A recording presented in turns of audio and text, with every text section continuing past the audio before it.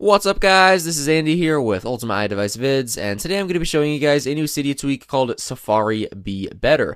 This is available for free, and what this tweak does is it allows you to customize the Safari application, change some aspects of it to customize it to your liking. So if you guys head over to settings on your device, you can open up the preferences for this tweak, SafariBeBetter, and you can configure the options. So there's three options in here. The first one is auto hide bookmarks.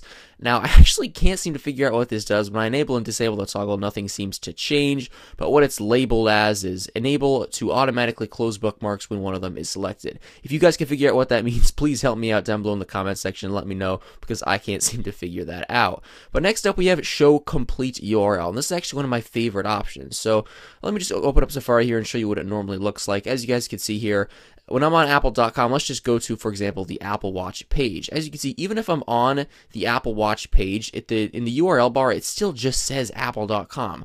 I would have to tap up here to actually see the full URL, as you can see.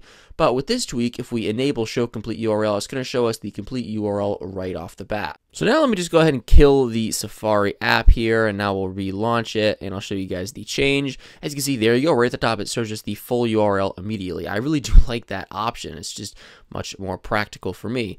Then we have allow bars auto hide. So basically, in iOS, by default, when you're in the Safari application and you scroll up and down, as you can see here, the top and bottom bars, when you scroll down, they automatically hide. When we scroll up, as you can see, they appear again. And the reason they hide is just to give us more browsing space on the screen. But if you guys want those to stay there all the time, you could disable allow bars auto hide. And once this is off, let me just relaunch the Safari app again. We'll kill it, relaunch it. I'll show you guys that. Now, as you can see, when I scroll up and down, they just stay there. Nothing moves. And that pretty much wraps up this tweak. Just a few options in Safari to make it a little bit more custom to your use. And I actually do like many of these options, so I'll definitely be keeping, the show URL on. And I also like the ability to keep these two bars here if I want them. I'm not sure if we'll keep that on all the time, but again, it's just a nice option to have if you want it.